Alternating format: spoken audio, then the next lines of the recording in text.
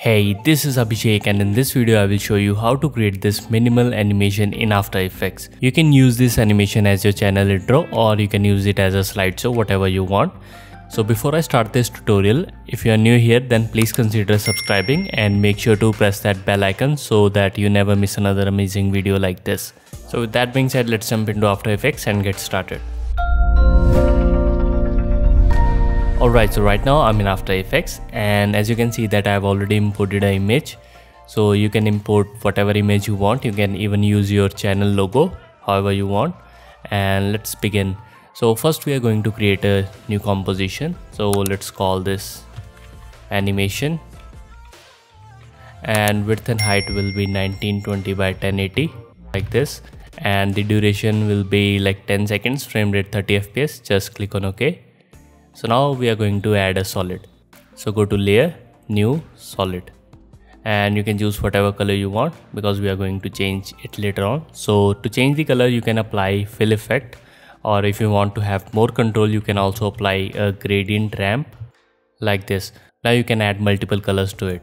So let's give it a really nice blue color. Just like this. Now let's create another shape. So in order to do that, just simply go to the rectangle tool, and if you double click you can see that it will create a rectangle shape.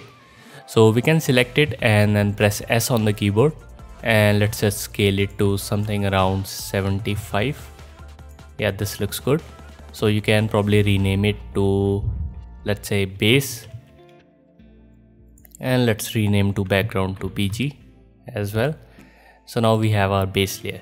So we are going to apply an effect called drop shadow to have that really nice shadow effect below it.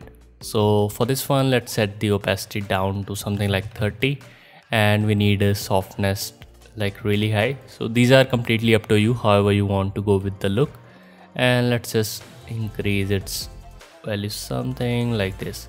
So yeah, this shadow is looking good. If you want to increase the opacity you can do that just like that, but for this one we are going to stuck with the 30%. So we have the base. Now let's select our image and I'm going to quickly drop it over here, and I can probably scale it down just like this. So you can place it wherever you want. So I think yeah, this is looking good. And now I'm going to create my text. So I can select the text tool and you can type whatever you want. So I'm going to type motion design, and I'm using this Go Bold Extra 1 font if you want to use this, or you can pick whatever you want. So let's just align it using the align panel, and if you are not able to see this align panel you can go to Windows and from here you can enable it. So let's select it and I can press S to scale it up something like this and just place it wherever you want. So I think it looks good over here. Now we are going to animate our base first. So I can select it and then add a keyframe over here, and let's move this keyframe to somewhere around 2 seconds.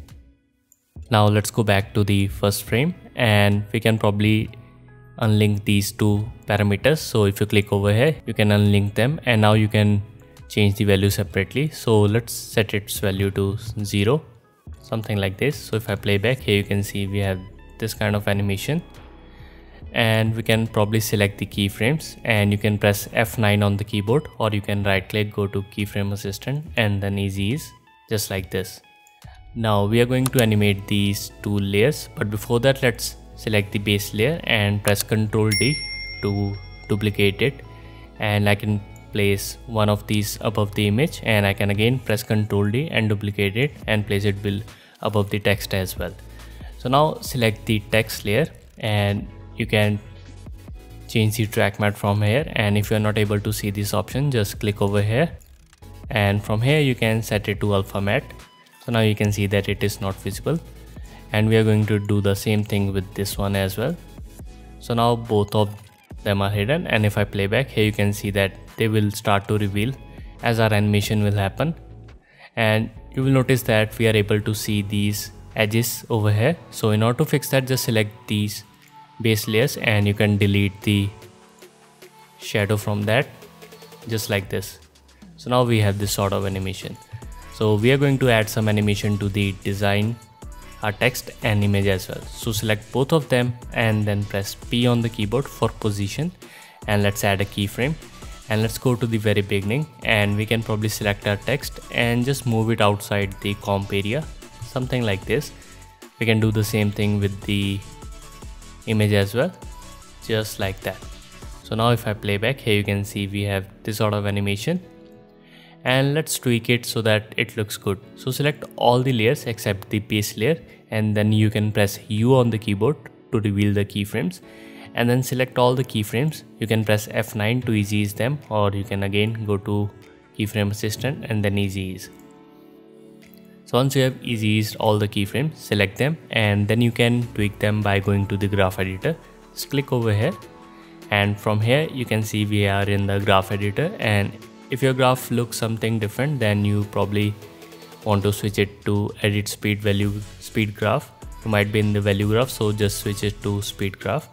And now we can select the endpoints and just select and drag the handles so that your graph looks something like this.